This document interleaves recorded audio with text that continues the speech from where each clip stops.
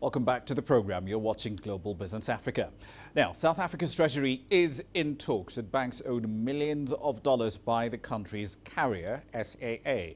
The government wants the banks to roll over some 9 billion rand debt, just about $700 or so million worth, that the South African company owes to these banks, about 6 or 7. As we know at the moment. Now, currently the carrier relies on government guarantees of nearly $7 billion to keep running.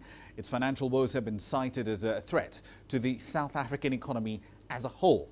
The Treasury Director General, Dondo Mogajane, has said that if South African Airways fails to meet its debt obligations, it may have a ripple effect on the government's guarantee framework as a whole. Standard Chartered Bank, among banks owed by the carriers, claimed to have declined to renew loan facilities to the airline. That last part comes in courtesy of the DA. Right, then let's get the latest details on this particular story. Angelo Coppola has more data on the story. He joins us now live from Johannesburg. Angelo, this is a bit of a hard ask, rolling over 9 billion rand of debt. What sort of terms is the Treasury proposing to these 6 or 7 banks that lent that money? Well, Raman, Treasury doesn't really have any kind of negotiating position at the moment, and it certainly can't propose any terms. It's negotiating from a position of weakness, and that's because of the credit downgrades in the country that we've experienced in the last 2 months. And the banks have their own obligations, and their own risk committees are sitting in on those meetings and having those discussions, and they're very likely imposing penalty clauses like Standard Chartered did, and also looking at interest rate charges because debt's becoming more expensive.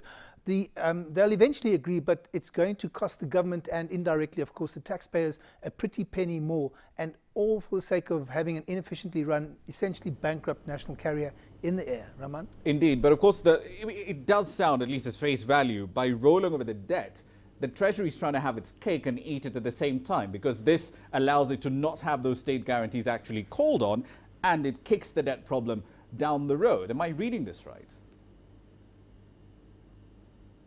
You're spot on, Raman.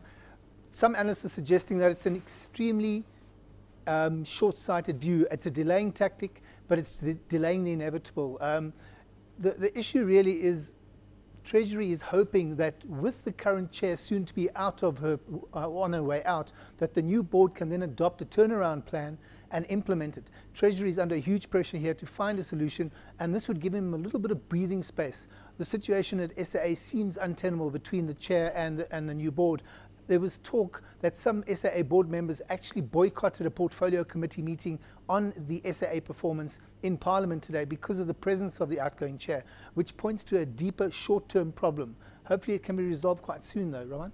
Indeed, the carrier's CFO, he said the firm is considering the PIC, the Public Investment Corporation, as a future lender. But if we put ourselves in the shoes of the PIC's CEO, for argument's sake, why would we want to risk pensioners' money in a poorly run state carrier?